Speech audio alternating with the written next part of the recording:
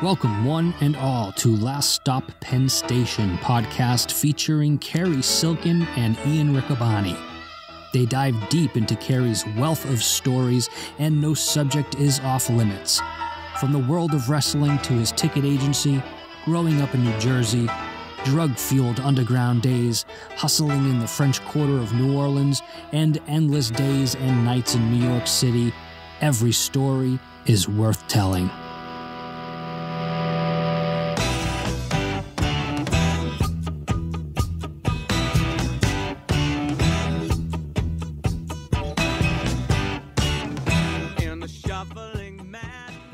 Welcome, everyone, to another edition of Last Stop Penn Station. Ian Riccaboni and our guest of honor, Cary Silkin. Cary, what a week we had. Last week was kind of a laugh fest. It was a laugh fest. And my goal, I don't think I'll ever be able to recreate that again. To have you in a fit of laughter, which is extremely infectious. And thus it makes me laugh. And then you laugh more. I don't have... in my bag of tricks, I don't have many Chester O'Sullivan or Willie Gilzenberg stories. Yeah, there's not much. I went home and I looked up Willie Gilzenberg. There's not even much out there on Willie Gilzenberg, so it's nice for the fans of the old school WWF to know a little bit more about the great illustrious history of the former president. Yeah. As I referenced last week, my parents knew him or met him, and all the Newark Jewish people, it was a tight-knit community, and his partner was a guy named Babe Cullen, and they had been promoting boxing, wrestling, probably some concerts, roller derby, circuses at the old Newark Armory. Matter of fact, my father claimed that, this is like, so the first time I ever saw wrestling live was at Sunnyside Gardens, which I think we've talked about. Mm-hmm. But before that, I was like 11. So before that, when I first started watching wrestling in 1966, the ads would come on during the wrestling show. So boys and girls listening out there, when wrestling played in your town, like we'll talk WWF. If you lived in Boston or the Massachusetts area, the same tape that played in the New Jersey, New York area, they'd say, "Ooh, coming to the air-conditioned Atlantic City. Ooh, the cool ocean breezes are a-blowing." It would be March, right? And or they'd say, "Patterson, New Jersey, get ready." Or if you were in Boston, the Massachusetts area, certainly would be talking about the Boston Gardens, but they would be talking about, coming to Worcester, or coming to Providence, Rhode Island, or these other little towns. So for me, being a Cranford kid, and my dad's sister, Mike G, and his mom and my Aunt Debbie lived on the hillside Newark border, and my father owned a bar in Newark, which he sold I was like 7 or 8. But I just thought, well, we're close to Newark, so I heard the ad, "Come into the Newark Armory." Now, at this period of time, they had the 64. There was a lot of, just like what's going on now, there was a lot of racial tension, and, the riots in Newark. So when I said to my father, "Oh, Dad, can we go to the Newark Armory? Bruno Sammartino's going to be there." He's like, "Are you crazy?"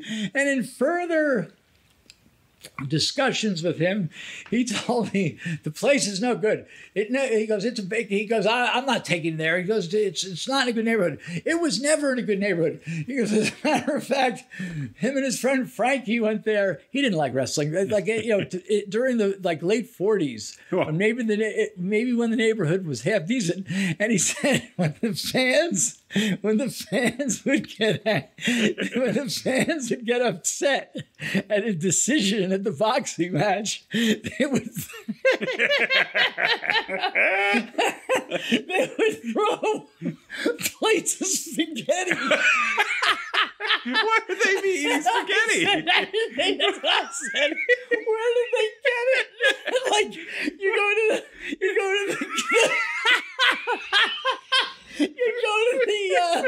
to the snack stand to get a soda or a beer and a hot dog. Oh, can I get a plate of spaghetti, please? Light on the sauce. I thought I thought there was a racial euphemism of the neighborhood's changed, but they literally meant there was no more spaghetti. Maybe it was an Italian neighborhood back in the late 40s. Newark was a melting pot, right? So I remember, my father had two sisters when I met him live. He had Aunt Debbie, who was very demure.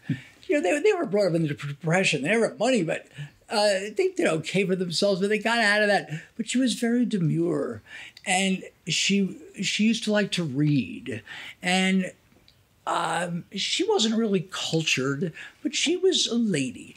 Then you had my Aunt Betty, and Aunt Betty was like, bawdy. She'd curse, and she liked wrestling too. Nice. And so Debbie and Betty were complete antithesis of each, is that the right word? Mm-hmm. Of each other. And I think maybe my father was telling the story about the spaghetti, like Betty would say, "Oh, Philly, they didn't have any goddamn spaghetti." There's a classic tape I have. It's a cassette. I got to give it to someone like AJ or maybe you. It's my parents' Uncle Gunny. No, wait a minute. It's Betty, my parents, Frankie that owned the record store, which we've spoken about. When he moved from Newark to Montclair, there was the porn store right next to him, which I'd sneak in at the age of 17. Anyway, so they were planning Gunny and Debbie. Gunny was married to Debbie, the demure woman. Oh. So they were planning Debbie and Gunny's 40th birthday anniversary. So they were trying to make a guest list. So it's Betty and her husband Nat, who owned a shoe store. He was a classic. He used to specialize. Nat would specialize in going to these shoe auctions. So in other words, he would go to these shoe auctions, and there was only women's shoes. And they would have like 1,000 pairs, different. They might have the same style, but it was only in a size 6, 9, and 11. So he'd buy shoes at like... This is kind of what Marshalls does or TJ Maxx now. But back then, wow, this is fascinating. And he would buy like 1,000 pairs for, a couple $100. Yeah. And then the shoe store was in Point Pleasant Beach. Oh, I've been to Point Pleasant a few times, yeah. And he would sell them, this is in, I remember going down there like in the early 70s, and he would sell them for like $6, $7. A woman would come in, and she liked a particular style. Well, she was a size 8. And I remember going in the back.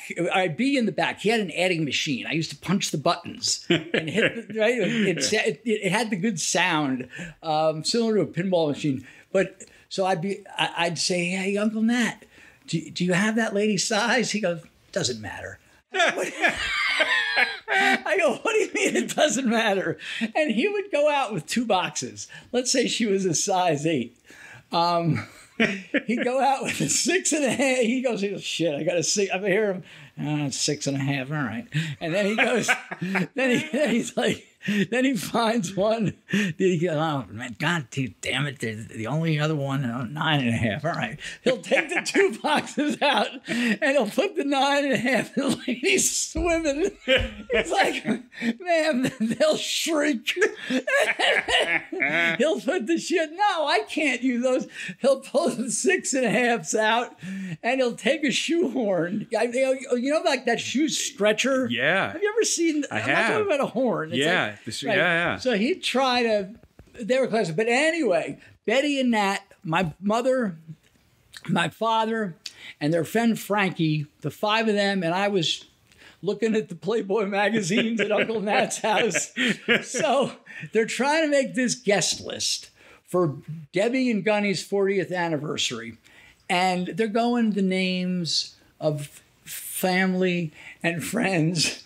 And I remember Frankie, who was like not a member of the family, but he'd been around these people for 30, 40 years. He's like, hey, I think you forgot Cy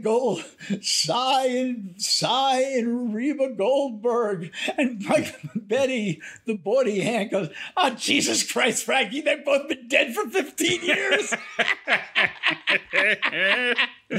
So, yeah. So with Newark, my dad didn't want to bring me to Newark. Oh. Wouldn't allow me to go to Newark. But, yeah. This is a question. So when they would spool the tapes and they would wheel or spool wheel, there's a couple different ways. Bicycle. So, yeah. There's when the tapes I'm familiar with have Howard Finkel, and it would be Vince McMahon saying, well, we're a great matchup here between Iron Mike Sharp and B. Brian Blair. And then there'd be an awkward pause, and it would be Howard Finkel coming to the Allentown Fairgrounds coming up on May 5th, and it'd be a quick, you'll see Bob Backlund and take out Greatly Hammer Valentine. Do you remember who that was in the 70s? No idea. No? Okay. It was a generic voice. Yeah. It's unfortunate that a lot of the TV stuff for all the territories was taped over. Yeah. There is some existing 60s WWF TV, and it must, how it survived, I don't know, but it's on YouTube, and you hear the ads on that. But who did it? Maybe it was Willie Gilson. Could be. Well, this is an excellent segue. I know we normally talk about the Ring of Honor Pure Tournament. We had two great matches this week. We know the finalists now. Yes. Tracy Williams and Jonathan Gresham. You know, you gotta, people that are listening to us, I assume most of them are wrestling fans, and hopefully we've picked up some other people because of these crazy stories and these characters. But you gotta check out the ROH product that's out now. It's so good. This past week with the Tracy Williams, Jay Lethal match and the Jonathan Gresham against Josh the Goods Woods. Yeah, two excellent matches. Not to mention that wild brawl with Vincent and Matt Taven. Yeah, I think we haven't seen the last of those two, and they're really pushing each other's buttons right now. And it's such a stark contrast. You know, I think fans are desensitized in a way to when something gets violent like that. But the Pure Tournament, against the backdrop of that, you know, we're seeing the different flavors of ice cream, and they're not melting together. You get a very nice variety. Well, every Monday there's a Ring of Honor watch party. You could watch the show on the Ring of Honor website at no cost. You know, we'd love you to join Honor Club, but you can watch it at no cost and interact with the stars of Ring of Honor on Twitter. I'm looking forward to seeing the new material. I spoke to our good friend, ring announcer Bobby Cruz, Double B. Double B, yeah. And he never, well, you know him. He don't sugarcoat or bullshit about anything. No. I asked him how were the matches. He goes, Yeah. they were very good.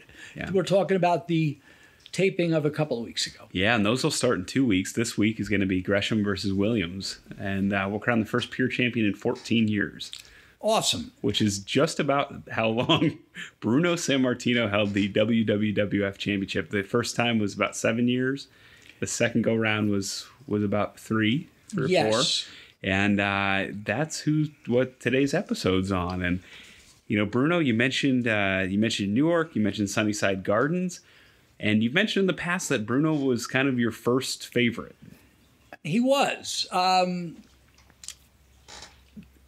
I would safe to say, excuse me, I think I would like to think anyone listening, even our producer AJ, would know who Bruno Sammartino is, but it's possible people don't. He was one of the Babe Ruths of pro wrestling. certainly was the Babe Ruth of pro wrestling in the Northeast.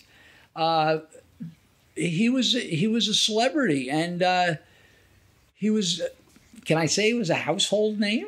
I think on the East Coast, I think, that was a time when the DuMont Network, it was about 8 years after the DuMont Network had ceased to exist, where wrestling was the highest rated program on television. And it kind of came and went as quickly as it came. But you had Gorgeous George, and you had broadcasts from Chicago and LA and New York.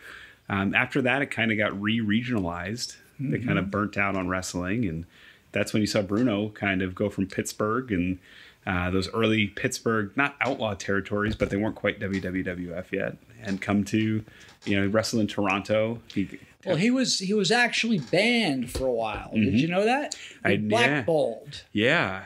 The details you'll have to get from someone else, but I think he took a booking, not a double booking, but he worked somewhere that Vince McMahon Sr. wasn't crazy about, mm-hmm. and they didn't want him around. He almost quit the business. He went to Toronto, mm-hmm. and he wrestled in Toronto, and they billed him as the Italian. He wasn't a superstar yet. They mm-hmm. billed him as an Italian strongman, and there was a big Italian population, and he got over big. This is before my time, and Vince McMahon brought him back. Vince McMahon Sr. brought him back to New York.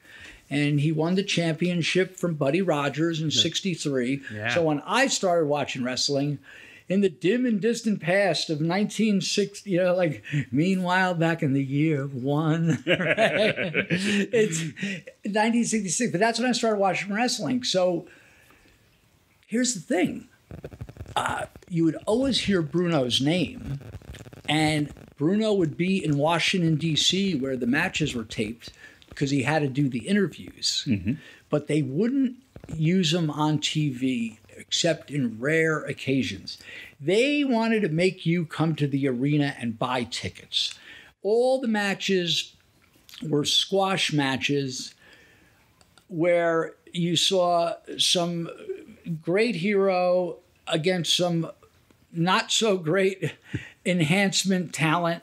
Very rarely would they give you a competitive match, hardly ever. Mm-hmm. This is the 60s, because they wanted you to come out, whether it was to Elizabeth, New Jersey, or to the Catholic Youth Center in Scranton, yeah. or in Harrisburg, or at Ag Hall in Allentown, or the beautiful Trenton Armory. Right. They wanted you to come there and buy the tickets to see the big stars go against each other. Mm-hmm. Many of them are surrounding us here. Right. But so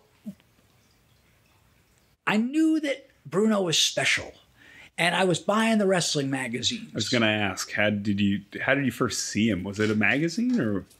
I saw him being interviewed. Okay. And he's huge. He was huge up until the day he passed away. Right. And his interviews were compelling, and he would always end the interview speaking in Italian. Ray Morgan, the announcer, would go, Bruno, can you say a few words to your Italian-speaking friends? It was probably a carryover from Antonino Rocca. Right. Antonino Rocca, was he Italian? Was he Spanish? He appealed to both segments of that. Right. So you'd see Bruno get interviewed. They brought in, it wasn't really his cousin, but it was Antonio Pagazzi. Okay. Tony Parisi, he also wrestled under, and it was Bruno's cousin. And the first time I remember seeing Bruno on TV, they were supposed to have a tag team match with, who knows, like Luke Graham and Tarzan Tyler against Antonio Pagazzi and Bruno. Wow. And Ray Morgan, and wrestling was on at 9:00. For a period of time at Saturday night. But, I was 10 years old. My mom, they would let me stay up. So I was so excited. I'm going to get to see Bruno. And Ray Morgan makes an announcement. Ladies and gentlemen, Bruno's flying in from, probably like he would say from Tokyo. Right. Or Rio de Janeiro. Yeah. That was always, and he might not get her. So the match starts. And I'm like, oh, man, Bruno's flying. Yeah. So It's who would you think they would have team with Antonio Pagazzi? Oh, it's a very geez. obvious answer. Oh, off the top of my head. Who was associated with Bruno? Oh, Tony Altamori? No. Too late? When I tell you, you're going to go, of course. The Golden Boy, Arnold Skolin. Oh, duh. Right. Yeah. Who was Bruno's manager, Right. as well as Bob Backlund's manager. Right. So Arnold Skolin's in the ring, and they're wrestling these guys, and some dirty deed happens, and Skolin can't wrestle, and they're beating up on Bruno's cousin, and all of a sudden, Bruno comes running down the aisle with suitcase in hand. he got there in such a haste that he would not even put his suitcase in the dressing room. Amazing. And he ran, a couple of suitcase hits, and the bad guys scattered. Yeah. And that was the first time. Then they moved the wrestling from, how did this go? Because they moved it to like an off night, like it was a school night, like a Tuesday night, and they announced it. Bruno Sammartino is going to be wrestling against the Beast. The Beast was from Canada. I should know his name. He wrestled all over the place. But anyway, my mom is saying, you got to go to bed. Okay. I didn't have a TV in my room at the time yet. Mm-hmm. And she hated wrestling. That was garbage. So, but Mom, Bruno's going to wrestle the Beast. She didn't care. No. So, yeah, that was a bummer. Eventually, he was on TV at some point. And, when I went to that Sunnyside Garden show, when I went to my first few wrestling shows locally, Bruno was not on the card. And by the time I started going to Madison Square Garden, which was 1971, that's when Pedro Morales had taken over the championship. Mm-hmm. Bruno lost to Ivan. Oh, here's a good one. Bruno had the belt for 7 years. And the only way you could find out about what happened the night before at Madison Square Garden was the Daily News or even the New York Times would have a little tiny blurb in the sports section. It's about that big. Well, I come on Tuesday after the 71 January Ivan Koloff match. I come downstairs to breakfast, and my father had the papers because he tended bar, and he brought the papers, Oh. And I remember sitting there looking in the sports section, and I was like, holy shit, Koloff beats Bruno, wins title. Wow. There was other guys that would win. There was a disqualification win. Right. But, and I was like, I was stunned because you just never thought he would lose. Yeah. And I probably knew things weren't completely on the up and up. But at that point in time, I was 13, 14 years old. I got it. But Bruno losing was shocking. Our good friend Bill Apter tells a story. He was taking photos that night, and he was in the Madison Square Garden, and he said that was the quietest building he's ever been in when Ivan Koloff hit the knee and pinned Bruno. Right. And it was a complete shocker. I don't know if George Knapp was there, but they were worried about, getting Koloff out of there, but the fans were in a state of shock. Yeah. The other title changes, when Morales lost, it was in Philly. Mm-hmm. I'm not sure what happened. I don't even know if there's footage of it. He lost to Stan Stasiak. He did. I've never seen it, if it exists. It might not exist. And then Bruno lost the second time to Billy Graham. In Baltimore. Right. Yeah. But we're getting ahead of ourselves. Right. I wonder if Gary Juster was at that. Right? I've never asked him. Our good friend Kevin Eck was at a couple of those cards, not at that one, though. Okay. Yeah, Kevin went to all the Baltimore shows, most of them. So Kevin's what, like 53 or something? Yeah, I think he would have been. He would have got a ride. Yeah. Yeah. Yeah. But when I started going to the Garden every month with my cousin, in 72, 73, we would finally get to see Bruno. He would come in once in a blue moon, you know, and then he started coming. When they asked him to come back, he was only supposed to be champion for a year. And Vince McMahon Sr., it was a verbal deal. You know, look, business is down. Pedro Morales is drawing in New York and Philly, but he's really not drawing in some of these other places. So would you come back? And Bruno's like, hey, lamb chop. Hey. That's a good sound to hear. Yeah. We talked about lamb chop being on the men last week. Yeah, she's on the men. She wants to be on the She's like, well, I want to be on the show too. So Pedro wasn't drawing the way they liked to. Bruno said he'd come back for a year, and a year became 3 years. Mm-hmm. And that's when I used to see him often. And I saw him in matches against Killer Kowalski, Don Leo Jonathan, Don Jardine, the Spoiler. Wow. Did he have the mask, or was the mask still outlawed? He didn't use the mask. It was outlawed, and I guess he was getting a really good payday. Yeah. Well, maybe some of the listeners don't know that. For a long time, masked wrestlers and women wrestlers and gimmick, cage, or chain matches, right? They weren't allowed either. And was that? I'm assuming that was an athletic commission decision. Yes. The Athletic Commission lifted it in 74. But I saw these great guys, including Nikolai Volkov, who was very good in that era. Ernie Ladd. The big cat. Right. George the Animal Steele. Yeah. He would always wrestle. I didn't know it at the time, but being a school teacher in Michigan, you know this, right? I do, yeah. He really just wrestled in the summer. Can you imagine that, going to school? Hey, you look familiar. No, not. I get that a lot. Yeah. So I saw George Steele, and as well as names like Baron von Raschke, who came in for just a program with Bruno. Mm-hmm. It was the big guy of the month club.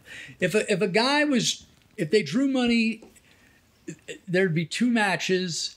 If they didn't draw money, there'd only be 1 and done. But if it was really good, they would do 3. Right. And of course, the rematch with Ivan Koloff, when Bruno got his revenge on Koloff, and I was there in 75, and they did two matches, and the blow-off match was a steel cage match.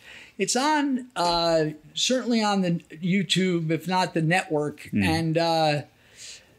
I remember being at that, and Bruno just made mincemeat of him. It was like it's pretty brutal. But I was more shocked that they didn't give. Koloff had like very little offense. It was a true revenge. Besides the aforementioned names, Waldo Von Erich came in. Bugsy McGraw came in. That's not a name you hear in WWF too often. Bugsy McGraw. He was more of a Southern Texas guy. He was. And when he came to the Garden, tickets weren't selling against Bruno. Yeah. So what did they do? He was managed by Lou Albano. So at the last minute, they announced, they did something on TV where they jumped Bruno, him and Albano. So they made it a handicap match because people wanted to see Albano get his ass kicked. And the other, Spiros Arion. Right. He was a really good opponent. Yeah, he turned his back on Bruno, right? Yes. Yeah, the Golden Greek. Yes, he was a great opponent. Those matches.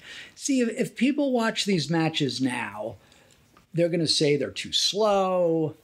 There's no action. But for the time, it worked. Mm-hmm. There was no lighting except the ring lights. There was no music, but when these guys came out, when Bruno would come out, the place would rumble. The opposite of when he lost, when it was like dead silence. The place would rumble.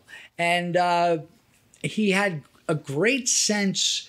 They always talk, at the Ring of Honor seminars, or any good wrestling seminar, they're always talking about, you got to listen to the crowd. Mm-hmm. To be a good wrestler, you got to have good ears and listen, because it's so important for the timing of what to do. And some people say, well, Bruno was just a punch and kick guy, and He wasn't a great wrestler, but he was a great worker, and his sense of timing. There's one match, I tried finding it. They washed it off YouTube. And I saw it live, him against Killer Kowalski in 73 after he got the belt back. And the way Hulk Hogan used to do, the Hulk up. Yeah. Bruno, Kowalski is getting all this heat on him. He's beating the crap out of him. Of course, there's blood. And when Bruno makes the comeback, he just was like, look up. Chin up, look up to the sky. The Italian gods. Right. And you hear the place rumbling. Yeah. And when he finally comes in with the first punch, it would be like the lights went out at the Rolling Stones and they're ready to come on. Yeah. It was that kind of energy. So I was there for all those shows. What was it about Bruno that connected? Because I have my own reasons, and I'm a person that never saw him wrestle contemporaneously, and he connected with me. But I'm curious to hear what drew you to him. They sold him right. So when I started watching, he already had the title for 3.5 years. His interviews were, he would never he would only get angry once in a while in the interview or raise his voice. And his, the charisma live, it was like a, 1 + 1 = 3. Yeah. It just, what is that? A symbiotic? Asymmetric. It was just... A special thing happened. Yeah. And, he had it. How about that? Sure. He always seemed honest, sincere. He seemed like you could trust him. He seemed like and this is weird because I've seen him wrestle, but I didn't watch him in the 60s, obviously, or the 70s. He just always, it seemed like you could count on him. And that's a weird quality, but same thing with Hulk Hogan. When you hear Hulk Hogan, it feels like, okay, this guy's got my back. I can count on him. Absolutely. And I had made a note here to make sure to mention, I'm sure this episode's killing our producer, AJ. Non-wrestling fan, it's all right. There was a great series of matches with the Valiant brothers. Jimmy and Johnny. Okay. And the great Chief Jay Strongbow. Now, he really wasn't a good worker, but the people bought him. He had it too. Yeah. And something happened. Of course, it was on TV where he was in a match with Strongbow and somebody. And the Valiant brothers made a sneak attack and they ripped Chief Jay Strongbow's headdress up. And for those who don't know, Chief Jay Strongbow's name was Joe Scarpa. Right. He was a nice Italian kid from somewhere. Not to be confused with Wahoo McDaniel, who was an actual Native American. Right. Yeah. But he took the Indian persona.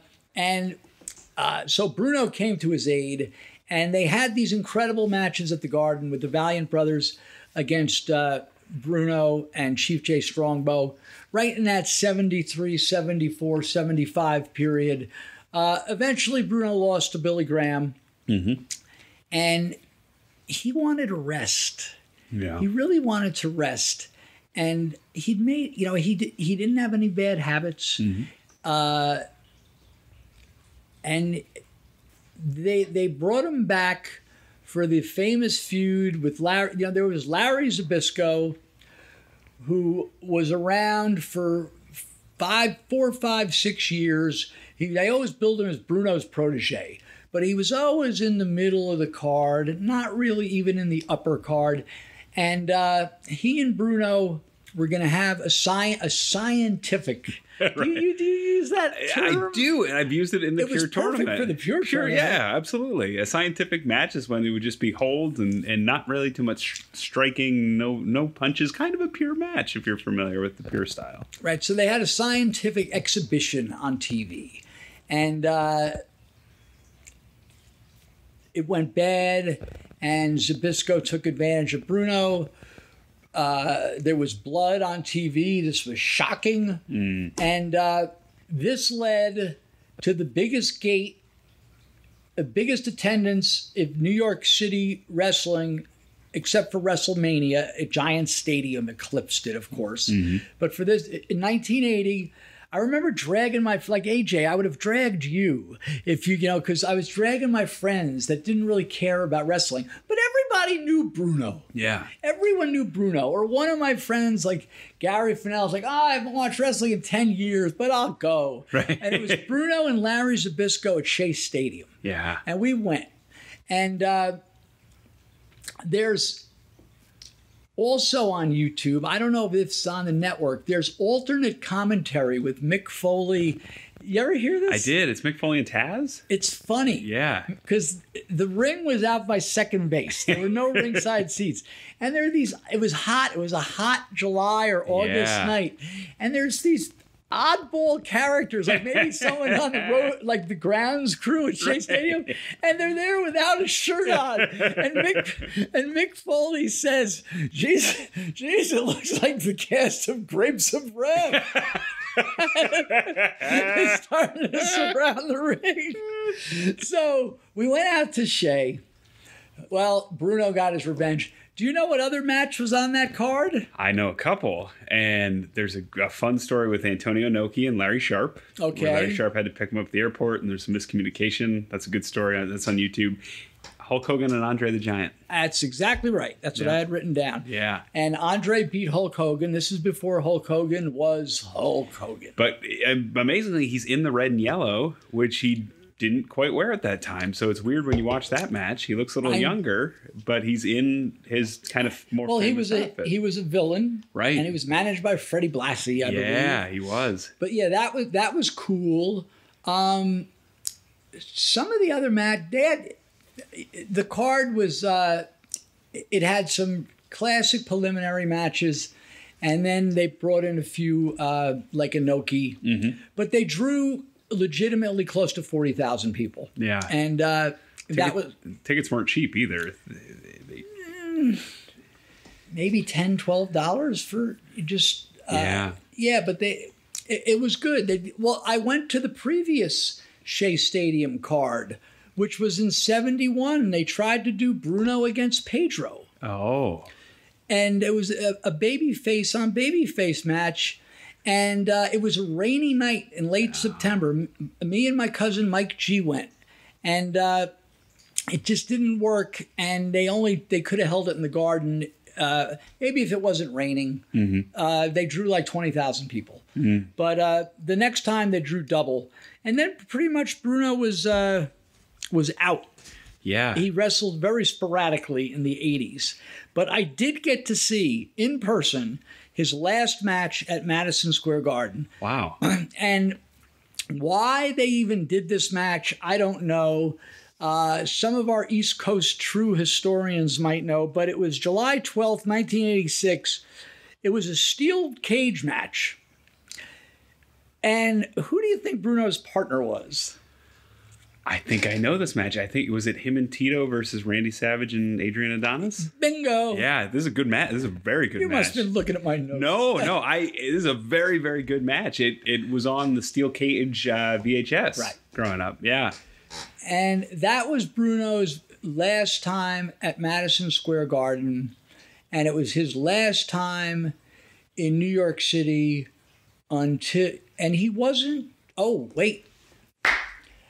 I got to meet Bruno. We're going to get to ring. I was going to say that was I was going on this crescendo. It was his last time in New York City until 2006 when he came in for Ring of Honor. Mm-hmm. Might he have been at a card show somewhere? He did the fan appreciation. John Arezzi in 1990 had him in. But it wasn't over. It wasn't like where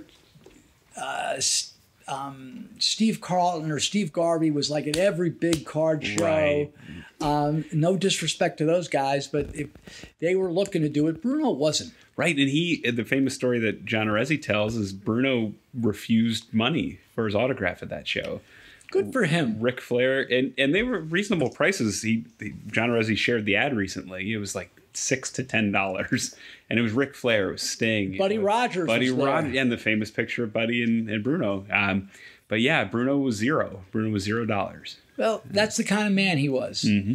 So, but I got to meet him and say hello to him when I was in my post-ticket scalping days, and I was starting to get my stuff together, and I was running around doing deliveries for Union Tickets on 59th Street, right across from Central Park, between 5th and 6th Avenue, right past the Plaza Hotel and before the St. Moritz Hotel. Mickey Mantle had a bar and restaurant. It was in the 80s into the well, he passed away in 95. It was there for many years. So I would go by it, and I went in there one time. I went in there a few times. I'll get a beer. And one time Mickey Mantle was there. I couldn't get to talk to him. He was sitting in the back. But one of the FAN, WFAN was the all sports station. Mm-hmm. And they used to do, maybe once a week, they would do something live from Mickey Mantle's. And I'm going by Mickey Mantle's. I wasn't planning to stop in. And I see on the, they had a chalk board in the window. Today, meet Bruno Sammartino, 4 p.m. I'm like, what? Yeah. You know, the Mickey Mantle's was a legit place. So I went in, and it was like 2:30. I'm like, oh, I got to run around with these envelopes. But Bruno was there. I don't know how how a wrestling thing filtered into WFAN New York at the time, but it did. And it was at the time Bruno had refed for WCW. Right, 92. That was Halloween Havoc. Oh, he did 89. He did 89, Halloween Havoc 89. Right. He came back in 92. So I just said, I just want to say hello. I was such a fan. He was so nice. And then I asked him about the Halloween Havoc thing, and he's like, he goes, no good. He goes, whatever. I don't care exactly, but he broke kayfabe. You know, he wasn't going to say this was great wrestling. Yeah. Because it wasn't for his taste. Muda had to put the cage lid on fire. Muda put it out with his mitts. So naturally, he wouldn't like right. that. And that unplanned, thank God for Muda. The cage would have been. So that'll bring us up to Ring of Honor and 2006. Mm-hmm. We were bringing in these legends, Dusty Rhodes, Ricky Steamboat, Mick Foley, who we'll have to do a little episode on at some point. All of them will have to do an episode on. Mm-hmm. And we had done the Samoa Joe Kibashi in the hotel, and we had worked our way into the Manhattan Center. Mm-hmm. And we had a relationship with Noah, and we were having Bryan Danielson against Kenta. Mm-hmm. And it so happened, not Comic-Con, but it's like a rival promotion. It still exists, like New York City Comic Convention or whatever they call themselves. That was running, and I noticed they were having wrestlers, and I noticed that Bruno was going to be there. Wow. So, did you ever hear the name Sal Correnti? I have, yeah. He was in Ready to Rumble, that movie, that WCW movie, wasn't he? Well, I don't know about that, but he was Bruno's agent. Okay. He was a referee, and he was a wrestler, and he was Bruno's contact. Okay. So we contacted him.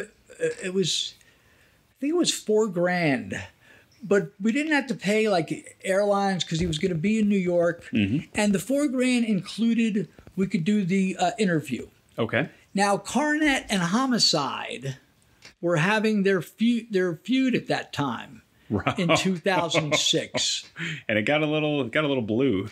Yes, absolutely. So Cornette was going to be in New York City, which he hated. Yeah, but yet he says he hates it, but he'd love to go to see him, and Stacy would love to go to see a Broadway show. Sure. Ooh, Young Frankenstein. Yeah. Ooh, the producers. He loves that kind of humor. Yeah. And he would love to go out. I would take him down a Little Italy to that restaurant, Angelo's, that we loved so much, and other places. So once you got him to the place, he was good. He liked to have a few drinks. So Jim was booked already. I I'm going to book Bruno. And Gabe Sapolsky says to me, Cary, I know you love Bruno and he's your childhood hero, but he's no one, these fans don't care about him. And, Gabe usually was right, and Gabe certainly knew history, but he made a bad handicap of this. And I said, Gabe, we're going to be at the Manhattan Center. We're in the shadow of Madison Square Garden, where he had like 150 sold. He was there 187 times. That's a bogus number. Right. He had probably 100 sellouts, as many as more than Billy Joel has had, and people are going to care. And I said, Gabe, you don't think they're going to buy autographs? He goes, well, yeah, but, that comic show. I go, well, do you think every one of our fans is going to be at the comic show? Well, he's like, well, if you want to do it, it's fine. So he was booked. Well, Gabe, in the end, was happy to have him because I'll tell you, I think have you ever seen that? Yeah. So, first of all, the shoot interview. I was at Sheraton, and I rented an extra room, and it was Jim Cornette. It was raining out, and he was staying. I got him a room at I might have been the Waldorf. I had points. Okay. So him and Stacy were high on the hog at the Waldorf on 48th and Park. Nice. But he couldn't get a cab. You know how it's like to get a cab in the city. Oh, especially this is up there. pre-Uber, folks. Yeah, especially up there. I mean, that's a prime tourist destination. Right. So everybody's looking for a cab. And when it's raining. Oh, yep. It's impossible. What I learned to do, by the way, is you go up to a doorman of a hotel, and there was an article in the New York Times many years ago called "The Magic of the $20 Bill." Probably now it's the magic of the $100 bill. But you give the doorman will have a line of people waiting for a cab. Go to the doorman here, and a guy, he's like, right this way, sir. The next cab, pulls up in front of the wherever you're at. Yeah. It's got to be a good hotel. But so Jim had to walk. Bruno was flying in from Pittsburgh. No, is he in? Yeah, we did the interview the day before the comic show. Comic show and the Ring of Honor show were the same day. So he was coming in on Friday. Sal Correnti was responsible for picking him up. And remember Sal Correnti telling me, I meet him at Newark Airport. Bruno don't carry a cell phone. He won't get a cell phone. Yeah. He just won't get a cell phone. So he has to come out and hope that he's there. They were there. They drove in. Let's just say it was 2 PM on Friday. Jim was so prepared with these questions, and the little history I gave is, please watch the Bruno Jim Cornette shoot interview from 2006. Bruno will not break kayfabe, and Jim knew it, and it was just great. It was so exciting, and that was when I really got to meet Bruno. Yeah, what was it like being in the same room as your childhood hero and knowing that he was accessible as he was? Well, he was a nice man. So you know what I did? I swear to God, this is true. You know what I did to break the ice? So he knew I was a real fan, and he knew that I knew history. Yeah. When he got in a room, and Jim wasn't there yet. Jim was like 10, 15 minutes late.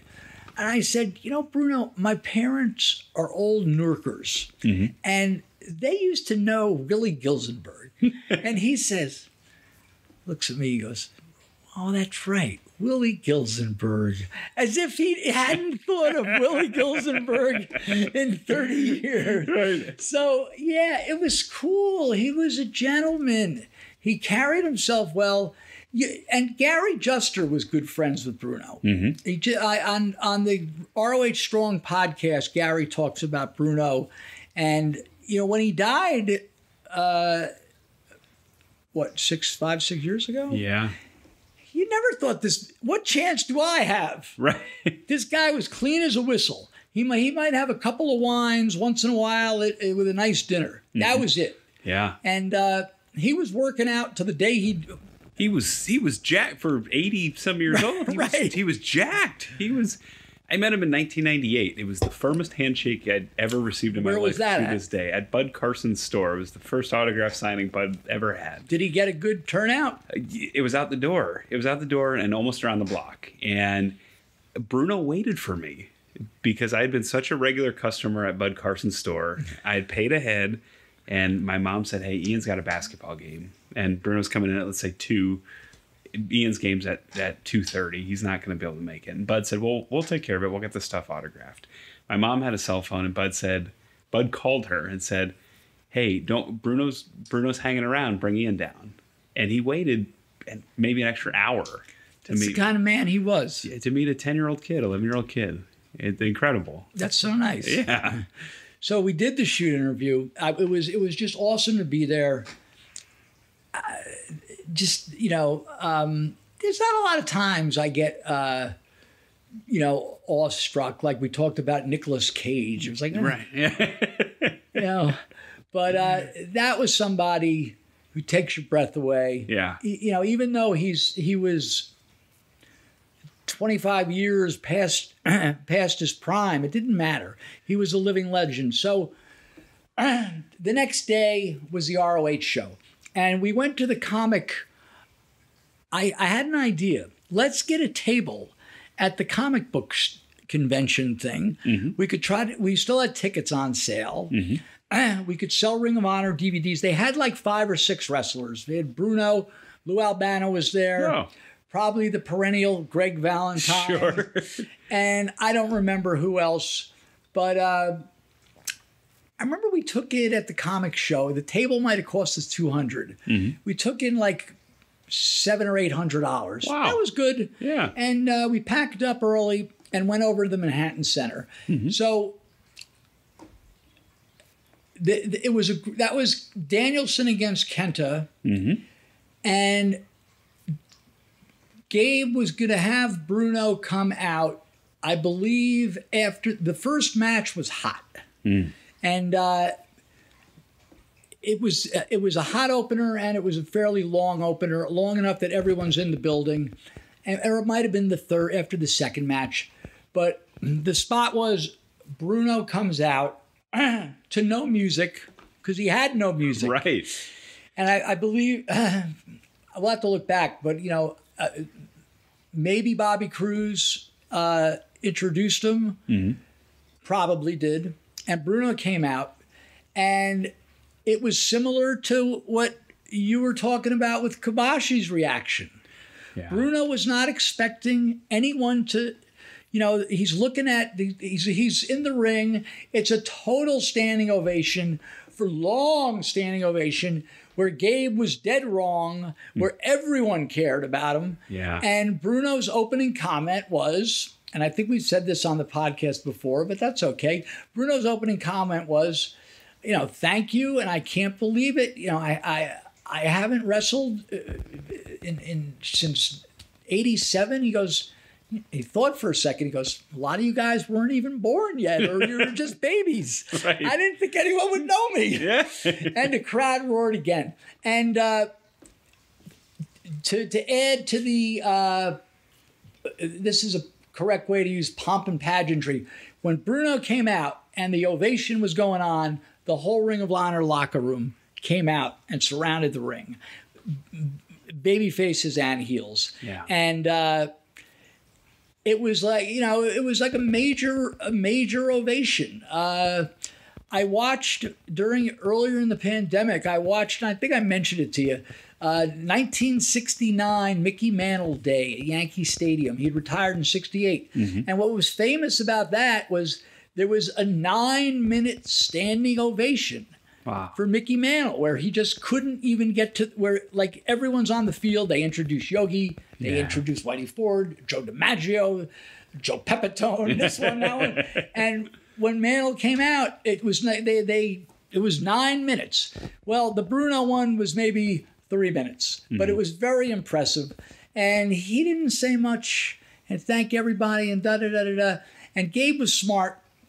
I hate to give him so much credit, but credit where it's due. Because as the wrestlers were leaving the ring, after Bruno departed, Morishima and Samoa Joe bumped into each other physically. And that was the first time they didn't, it was just like they actually physically, wasn't like, you're trying, they just sort of bumped into each other and they just both stared off real quick and they just went. And that was the small seeds of the Morishima, Samoa Joe matches that went on after that. Yeah. It was a wonderful time. So then the intermission came, where Bruno sells his autographs. This is our chance to get the $4,000 back, Sure. besides the DVD, the shoot DVD. But you have to be thrilled at this point with the reaction and just the little, you were right. There's got to be some pride in knowing that the fans would react. And people were, the autographs were $25. Okay. Which is, I think, a bargain. Some people were buying 2 or 3 tickets. Yeah. Different things signed. Yeah. Well, Gabe didn't like a long intermission, which is good, but we were so dependent on merchandise and DVDs back in that era. Right. So the line was huge, and Gabe comes out. He had to eat crow at that point because it's like there's 125 people still online. Yeah. He goes, Cary, we got to get the second half started. I go, well, wait a little while. Yeah. Come on. Well, Bruno was signing, and guess what? The people, when the lights went back out, and there might have been 20 or 30 people still online, nobody got off the line to go, even if it was a fabulous match. They wanted to meet Bruno, and Bruno signed. He was great. I booked him again when we had WrestleMania weekend in Detroit. Okay. That was a vanity move by me. He didn't mean that much in Detroit, but people still came. Sure. It wasn't, but what was cool about that one, I think that was 2007 or 7 or 8. Myself, Nigel, Larry Sweeney, and Delirious were sitting in the back with just wooden chairs in this, it was the Detroit, it was where they held the fair in Detroit, similar to the Ag Hall, a Detroit version of Ag Hall. And the fair's not on, and it's this tin shack, but it was good for the purpose. And it was like card was at, say, 8 o'clock, and it was 7 o'clock, and Bruno was back there. And I clearly remember Sweeney, Nigel, and Delirious, myself, probably a couple other guys, were just sitting around and just listening. And no one wanted to say the wrong thing because he wouldn't break, he just wouldn't break kayfabe. And I had to ask him about the original Sheik. Oh, in Detroit, yeah. Now the original Sheik, he used to throw fire. Yeah. And he had his gimmick was the pencil. He would use a pencil. And Bruno had him, Bruno did programs with him in Boston, and he had him at the Garden once, but there was too much heat. Literally, the fans were in such a frenzy, they didn't bring him back to New York. Wow. But so when I brought up the Sheik, Bruno says to all of us, "Oh, that stuff with the pencil. No, that's not pro wrestling." So he was protective of the business, even though we were in the business. Right. And we were literally behind the curtain. He did not want to pull the curtain door open. And did he have any favorites? I mean, Bryan Danielson is the consummate wrestler. Samoa Joe and Morishima remind me, and some of the fans listening to this might take this the wrong way, but in 1970s Nikolai Volkov, a huge guy that could move, that could do power moves, that could talk. Just these big, intimidating guys. Killer Kowalski, same thing. Did he like what he saw when he was at the shows? Honestly, my first instinct would be that he might not, because he didn't.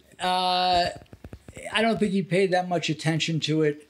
And Jeff Schwartz and Shane Hagedorn will know this better than I did, but I believe there was a spot where he hit Sweeney in Detroit, and he didn't want to do it. He didn't want to do it. You know, and it might have happened, it might not have happened. Those guys will have to tell us. You know, once again, it's from a promoter's viewpoint. I might not have been watching, but I believe they wanted to. Sweeney wanted to do it. That's for sure. Yeah. Can you imagine? We talked about Larry Sweeney. I think that's what happened. Yeah. It's incredible. Ric Flair, Bruno, left us way too soon, Larry Sweeney. And yet, I mean, that shows you the talent. He just shined right through and was able to be involved with these guys. Yes, and Bruno's like, come on. You're going to have a 70-year-old guy hitting a 23? You know, he said it politely. I think we demurred from that participation. And that was my experience with Bruno Sammartino. He was such a nice man. And Gary Juster expressed, you know, when he passed away, Gary would call him like once a month or every other month.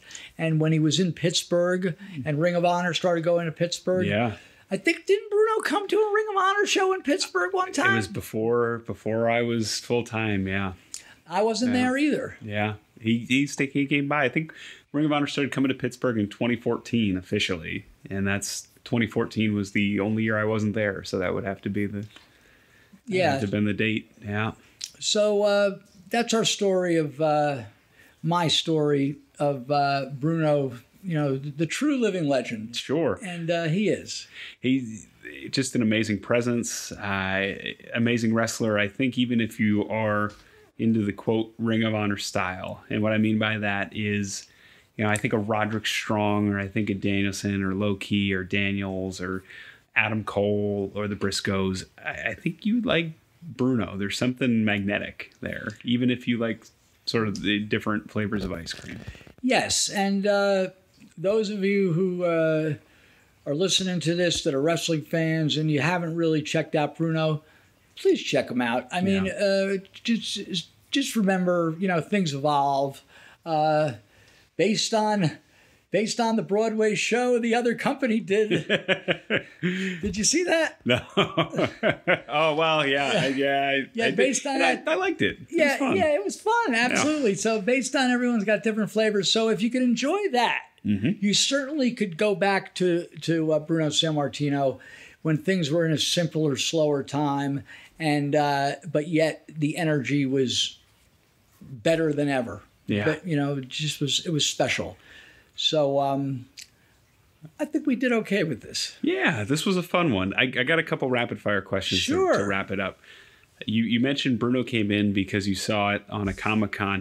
Had you had, once you started promoting, and we talked about only a few shows in your tenure in Ring of Honor really went into the black rather than the red. Was there ever a goal to bring in, was that one of your starting goals, to bring in legends, or did that just happen organically? I wanted to bring in legends. Early on, we were in Philly and tickets weren't selling. And I said, why don't we, you know, Gabe was like, well, we could get Dusty Rhodes. It would be like $500 in a flight. And I'm like, well, get him. Yeah.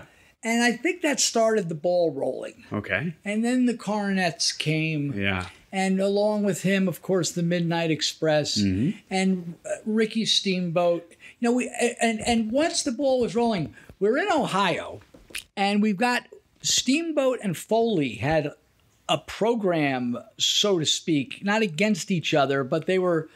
It was like pure wrestling against not hardcore, but just Foley. Yeah, Foley's side of the fence, and there they are in the back of the Dayton, the Dayton Fairgrounds. Makes the Newark Armory with spaghetti flying off the top look like the finest establishment in the world. This Dayton place is disgusting. I made my main show debut at that very building. Right. Yeah. God forbid you have to really go to the bathroom, and you know what I'm talking about. Bobby Cruz pooped his pants at that building. Because he couldn't, you can't find it. It's horrible. You can't find it. It was horrible. There was like one toilet in the men's room, and you can't get to it. But sorry, Bobby. So, he doesn't listen anyway.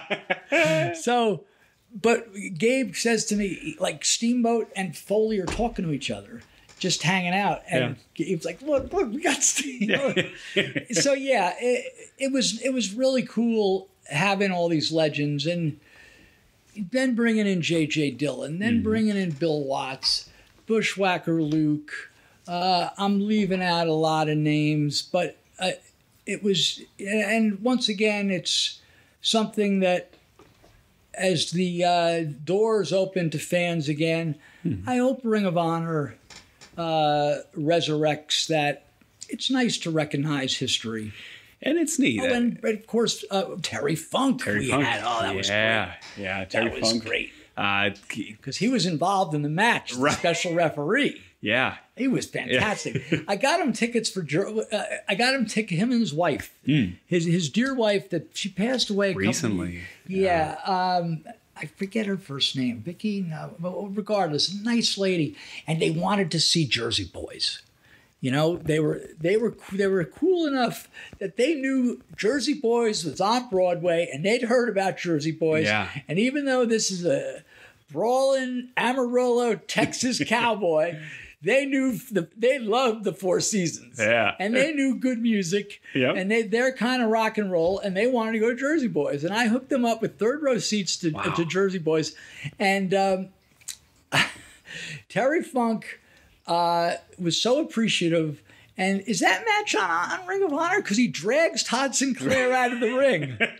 I don't think it's been uploaded yet. I could be wrong. I haven't seen it, but we are doing 50 a week, so it's going to be up there eventually. Everything's digitized. Yeah, so there's a lack of... There's not as many legends around anymore. So whatever legends are around, we should bring them in. Sure. That's my feeling about that. And for a minute, Delirious, not to pull the curtain back too much, was using some of the legends. Bushwhacker Luke came in a couple times, while Delirious was the executive producer. And we had Jerry Lynn come back after he was the champion, after he retired, come back a few times. And it's great. It really adds... an extra piece for the fans, and even small things. We had Tommy Dreamer come through, who at this point is a 35-year veteran. Right. Absolutely. Why not bring Bret Hart back? People don't want to get a Bret Hart autograph or something. So whomever. But I'm glad that we were able to do that. And my favorite, and it always will be, was being able to bring Bruno. And tell Gabe, see, no, he knew. Well, were you more nervous to meet Bruno or Ian Anderson? They're both held in very high esteem. I'd say 1A and 1B if I know you as well as I think I do. Probably Bruno. Okay. Yeah, I met Ian over the years, like for a second, a few times in the 70s. One time backstage, like where the band came in, New Haven Coliseum. This is not cocaine driven. Sure. This is like 75. And I had seen him so much that getting to meet him, and then he blew me off in the bar that time. But yeah, Bruno was special, no doubt about it. Yeah. And was there any regret that you didn't try and bring him in more? It was one shot in New York, and that was it. Yeah. Maybe it would have worked in Philly. Yeah. Maybe it would have worked in Boston. Right. But he didn't really want to leave the house that often. Yeah, I don't blame him. He didn't want to leave. I don't blame him either. Yeah, lived a great life. Was a great role model. Again, I think that had a lot to do with it too. He said what he meant what he said. And no drugs, hardly any alcohol, and married one woman his whole life. Incredible. Yeah. Just a real inspiration, and help Larry Zbyszko get in it. That story is led to be true of Larry Zbyszko poking around his yard, and one day Bruno caught him and. Yeah, and remember in the 80s he was the color commentator. Yeah. But he didn't like a lot of things that were going on. Right. And there was so many. Look, there were drugs around in Bruno's era too. Right. But it wasn't rampant. Yeah. As it was, in the way it turned in the 80s. So he was a man of principle and old school, and adhered to